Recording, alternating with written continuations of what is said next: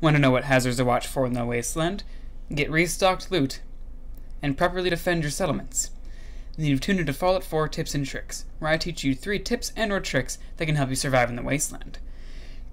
Tip number 1 is tactical hazards. Now you want to watch out for these because they can both benefit you slightly and also harm you slightly.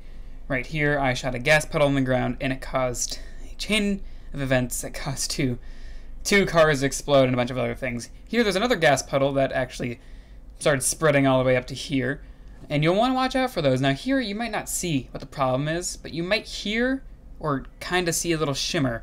There's actually a gas leak in the room, and shooting it will cause a fire.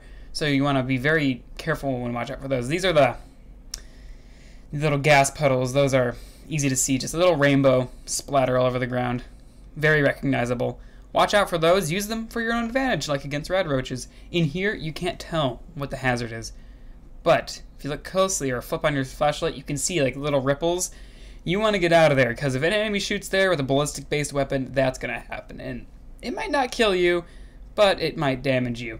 And the most obvious, don't hide behind cars like this. No. You'll probably blow yourself up. Tip number 2 is restocked loot. In Fallout 4, I don't think it was actually in the previous games, but in Fallout 4, if you go to a new building and loot it and come back some other time, you can get the loot again. It's going to be different, completely randomized, but I've been in this place 3 times and gotten loot out of this safe and the desks and whatnot. About 3 times. Same with this church, you know. I've gone in here, the safe's been relocked and everything, and all the cabinets have been refilled with caps, ammunition, pencils, whatever, you know, you can find. And it's actually very beneficial if you go to certain areas. Now, with restocked loot, it also means restocked enemies. So say you go to a certain building full of super mutants, that building's going to be full of super mutants again if you come back later, most likely. And new loot, though, so you might want to go through it again. Just to get more ammo, more supplies, more of whatever you want, really. It's really great because in the other games, I don't think loot ever got restocked. And I think, like, all the safes would never get restocked. I think if you went to, like, a cabinet and picked out a pencil or something, you'd probably come back and find another pencil. I don't know.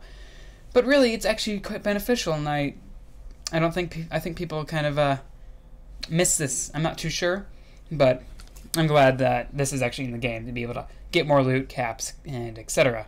So finally, the third tip is how to properly defend your settlement. As you can see, Finch Farm is completely defended. There's no caution signs. We have 12 food and 10 water and 4 people with 24 defense. How defense works is the water plus the food and a little bit extra for the people. So in this case, we only need 22 defense, but we have 24, which is good. And then a little extra for the people. In Grey Garden, there's no defense, and we have 29 food and 3 water. We're probably going to need like 32 defense plus a little extra. Sanctuary Hills, we're going to need a little bit over 40 plus a little extra for the people. Anyways, I hope you enjoyed. If you did, please leave a like and subscribe to Mark V2 Gaming.